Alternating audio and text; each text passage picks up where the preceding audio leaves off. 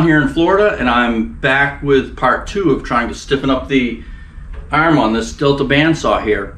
Remember we did a couple experiments in part 1. If you didn't see it, go back and watch it. In this case now we want to find out where this arm is flexing the most. Okay, we know it's moving off about 5 thousandths down here, but this is obviously amplified from some type of twisting motion up in here. So what we want to do is try to find out where it's really twisting at, where it's moving at, because the amplification isn't the problem, it's the twist. So before we start beefing that up, let's do that. Okay, so looking at this arm, if this shaft or this column here is moving back and forth this way, okay, it's going to be amplified out here. But this may not be the problem. This column may not be the issue here. It may be this part here actually swinging in and out like this. So let's go in here and try to figure out what it is that's going on.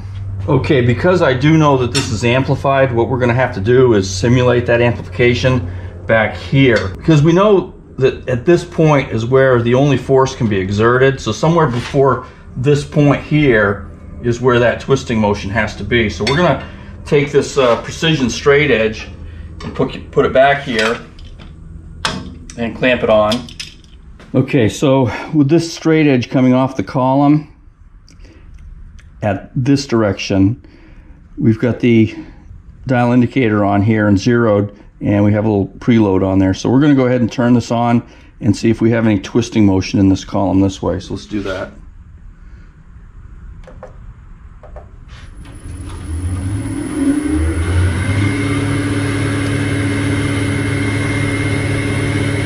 There we go.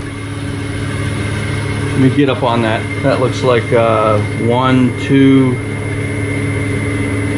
3 to 4 thousandths right there. It's about 3 thousandths right there in that corner. So we know that this column is definitely twisting this way. Let's double check and see if we have any movement the other direction. So let me stop this. Okay, so now we're coming off the column this way instead of the twisting motion this way.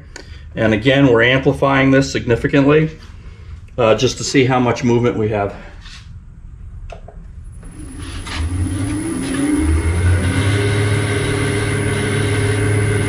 Oh my goodness.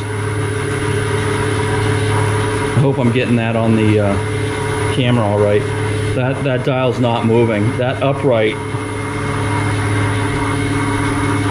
is stiff. So all the movement we're getting in this is in this arm at the top going like this, not in and out like that. So it's going to be this area here.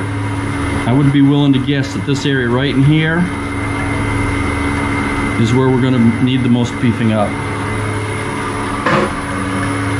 Coming over to this side,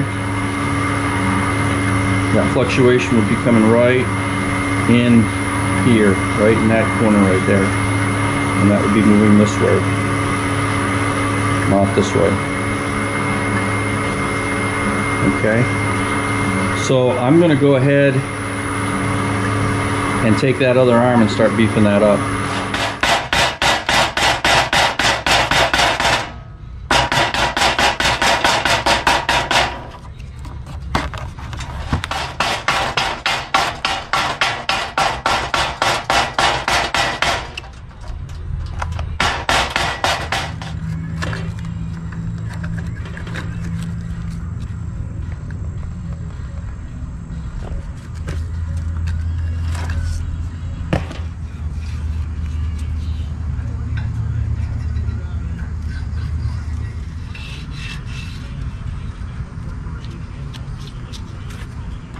Okay, so today we're going to do this with a torch. Normally I'd do this with a plasma cutter, but I found out recently that if you don't train out your bottles every so often, they have to be recalibrated, and it costs you a lot more. So I figured, you know what, let's start burning up some gas.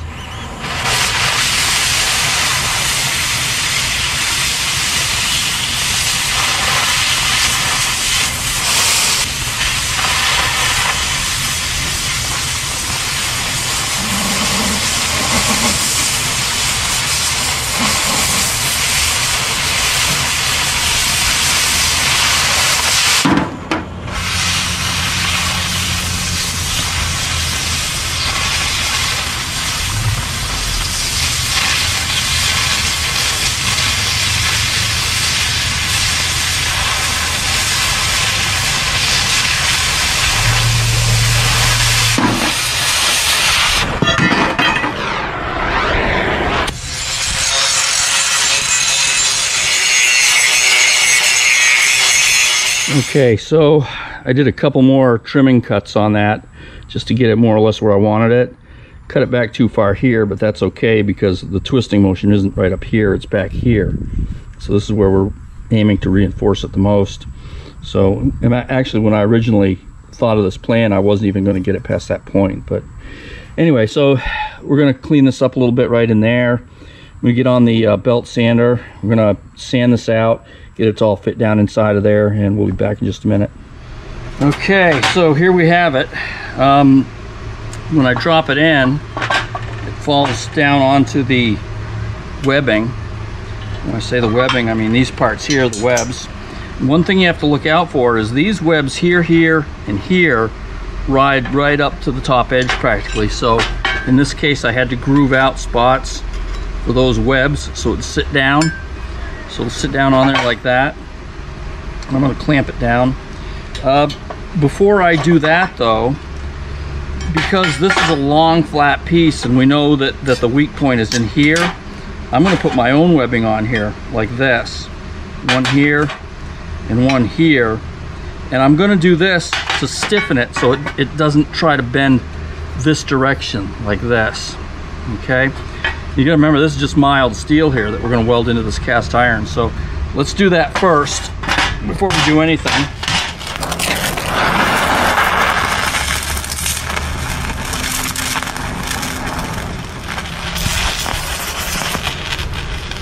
Okay, so we've got this all welded up. I went ahead and welded that square washer onto that bolt because this has to go in first.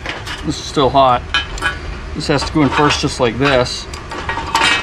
Otherwise, we won't be able to tighten this down because there's no way to get into it. That'll allow us to drop that down in place and still have a little bit of movement there. I've got my own gussets welded in here, so those are ready to go.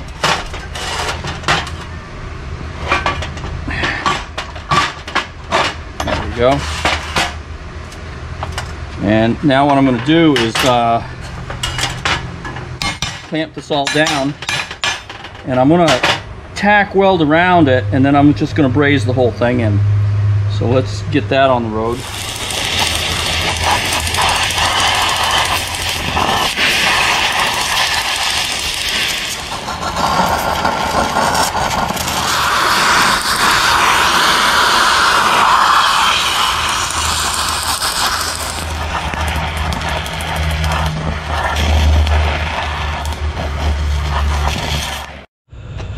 Okay, so it's all welded in for the most part. There's spots I didn't bother to weld up. I just was basically concerned about this area right in here. Down at the bottom I did weld it here and here, and that's to keep that gap from possibly separating out this way. Notice the bolt is all contained in there on its square washer, so it's not going anywhere when I try to tighten it. So what I'm going to do is I'm going to take this brush, I'm going to clean it all up real good. I'm going to stick it over there on the saw, and we'll see what we got. Okay, so I took the overarm off here, and one of the dowels is still intact, but I noticed the other one is broken off right here, and the other half of that's actually up in the overarm casting. So I'm gonna have to drill that and get a new dowel and put that in, so give me a minute on that one. Okay, I got to going along on this and thought, you know what, maybe somebody might be interested in how I did this. What I did was the dowel itself is hardened. I can't drill that with a regular drill. So what I did was I punch marked it. I took an 1/8 inch carbide ball end mill and I started into the punch hole. And once I got that going, I took a larger, this is about a 3/32 or so mill once it started getting down in there, and I just ran the mill down in. And because the punch mark wasn't perfectly in the center, so then I took the mill and I milled it until I was just about perfectly centered in the pin.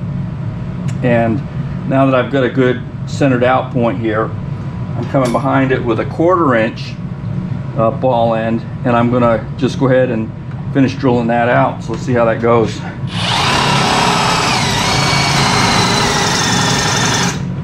Oh, my battery's dead. Looks like she's doing good. Almost there. Okay, I'm switching over to a regular mill now that I'm almost there, just to get it flat in the bottom.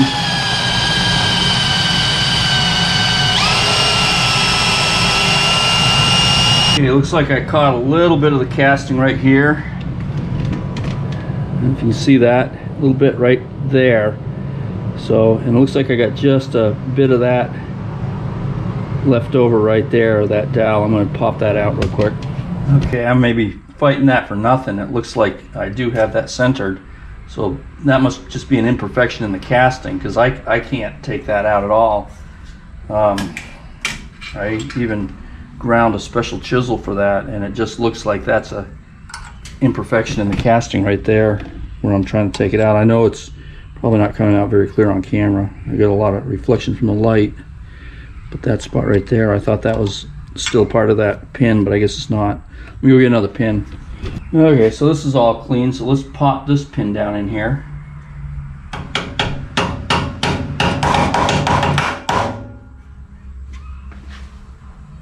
All right, I look about the same height there.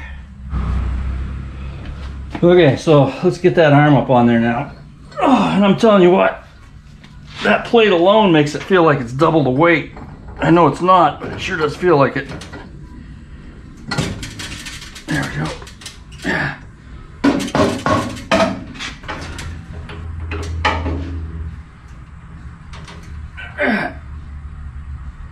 Oh boy, that's tight. Start putting it back together.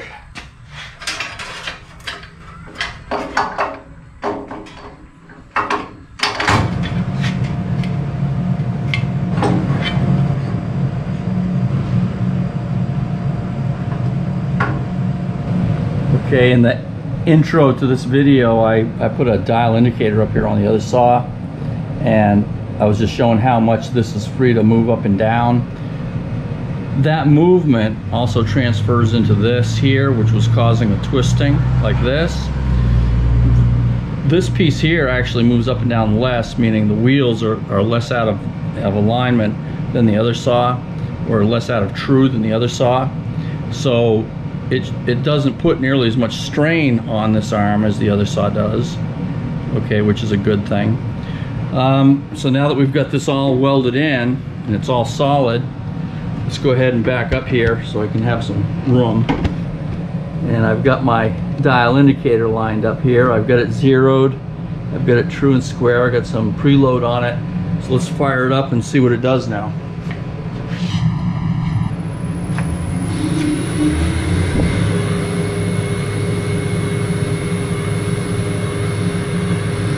Okay, I think I'm gonna pinch myself because I feel like I'm dreaming.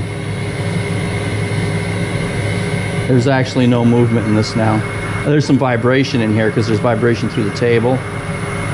So, but there's actually no swing. There's no movement going on there. So we did in fact take all that flexation out of that arm. So I'm pretty happy about that. I'm trying to gauge down here just by eyesight, but nothing. I'm really happy about that. And if you look up here, just visually, you can see that that's barely moving up and down compared to the other one. I mean, it moves a little bit, but that's because of the trueness of the wheels. They're never going to be perfect on these saws, especially with the rubber bands on there. Okay, about that. So now I got to tear this all down and do a few things to it. Hang on. Okay, so back over here on the bench, I was gonna paint it, but then I thought, you know what, I had the ground clamp stuck in here when I was welding this, and I just don't like that being open like that. I mean, it's not gonna hurt anything. Obviously the strength portion of it's back here that I need, but I'm just fussy that way. I'm gonna grind that a little bit and just weld in those ends. I was thinking of cleaning up some of these other welds. There were huge gaps right here where I had to make a few passes to get that all closed up. Same here. The rest of it, you know, it doesn't look like your typical MIG or TIG welding, or even arc welding for that matter. That's because it's plasma. Plasma actually starts down at the base and comes back up with the weld. So you're already going all the way to the root when you start with plasma. And the nice thing about plasma is it fills back real nice. Problem is, it doesn't leave that beautiful rolling over dime roll pattern that you'd normally get with an arc or a MIG welder. But that's okay, because I know it's solid, and I know it's something that I can do at home as far as welding cast iron to other materials without issue, because the heat of it, I don't know if you saw my video on the Multiplaz 3500, it's putting them out about 3 times the heat of an arc or a MIG welder. So it just goes right in, it just melts everything and brings it right together. So it's one solid piece. There's no cracking or anything when you get done with this, if you're doing it right anyway. And there is a little bit of a learning curve to this, so any critics on the welding, just hold it. So I'm going to go ahead and finish that up, and then I'll paint it, and then we'll get it back on the beast and see how she goes.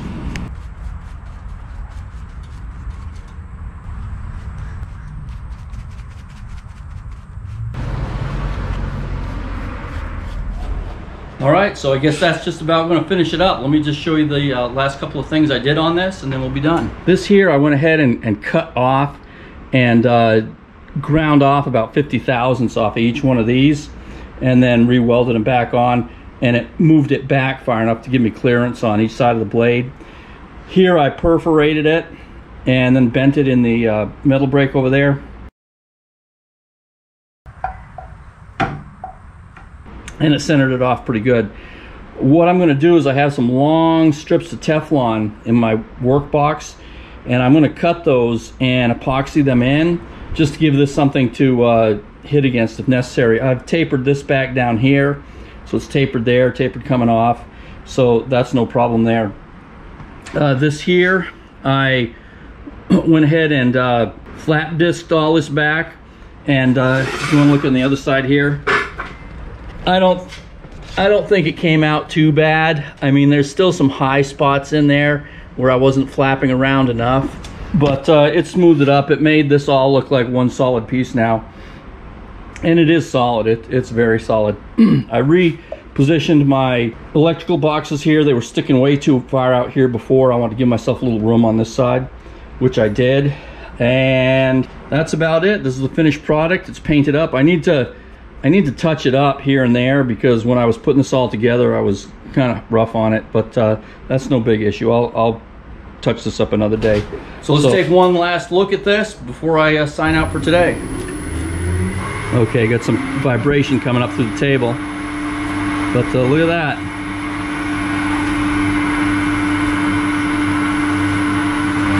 So I guess that's just about it. Thanks for watching. I hope I have something interesting for you again the next time. As always, from Florida, Don out.